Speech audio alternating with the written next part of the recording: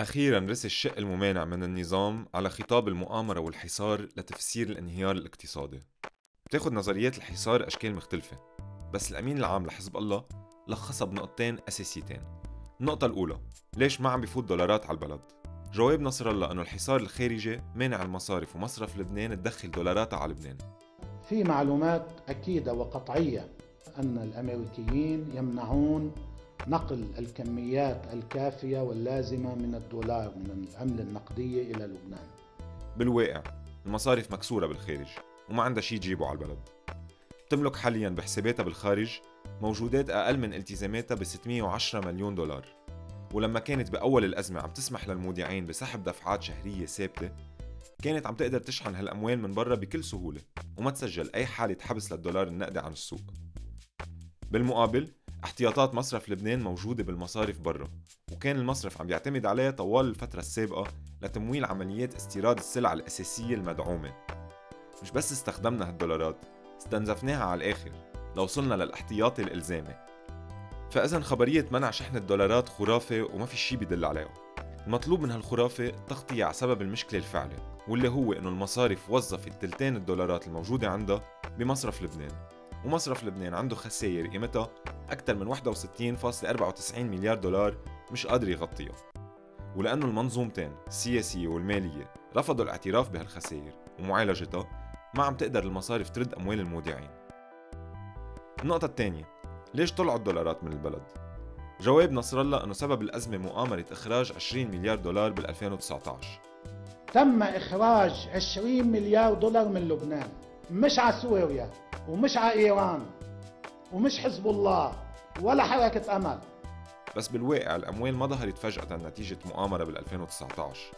المشكلة مبلشة من 2011 مع بداية العجز بميزان المدفوعات، يعني الفرق بين قيمة الدولارات اللي عم بتفوت والدولارات اللي عم تطلع من البلد، وكبر هالعجز مع تزايد الخوف من مستقبل الوضع المالي بالبلد. من ناحية المصارف صار العكس، جابت المصارف دولارات المودعين من برا ووظفتها بمصرف لبنان بعمليات مشبوهة حققت أرباح ضخمة لأصحاب المصارف، ومن بعدها بدد مصرف لبنان هالدولارات وكبرت الخسائر بميزانيته.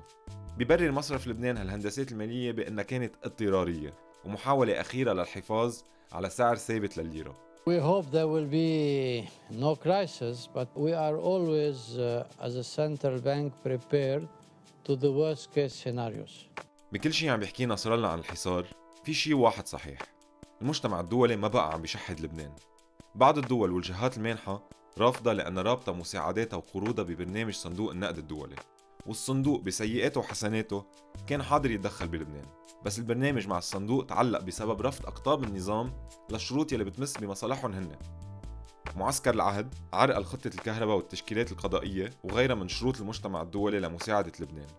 ومعسكر رياض سلامة والمصارف ونبيه بري عرقل شروط إعادة هيكلة القطاع المصرفي والكابيتال كنترول والتدقيق الجنائي.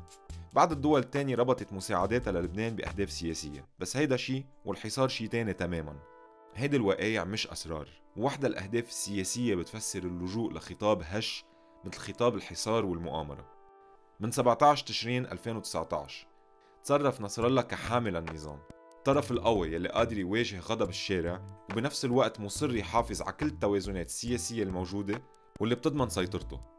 خطاب الحصار بيقدر يحقق هالهدفين بالوقت نفسه. أولاً إبعاد المسؤولية عن المنظومة السياسية والمالية وتحويلها قدام جمهورها لضحية مؤامرة خارجية، وثانياً اعتماد معالجة ما بتمس بمصالح المنظومة مثل طروحات الذهاب شرقاً لفك الحصار وتقديمها كبطولة لمواجهة الحصار الخارجي. شكراً للقائد والرهبر. هيدا مش أول مرة بترفع الممانعة خطاب الحصار والمؤامرة الخارجية لتبرر العجز أو الظلم أو التسلط يلي مشاركة فيه. بسوريا استخدم حزب الله نفس الخطاب ليبرر تدميره للمدن السورية وتجويع أهلها، وبلبنان رجع خطاب الحصار ليبرر لجمهوره الذل يلي معيشهم فيه برعايته للنظام.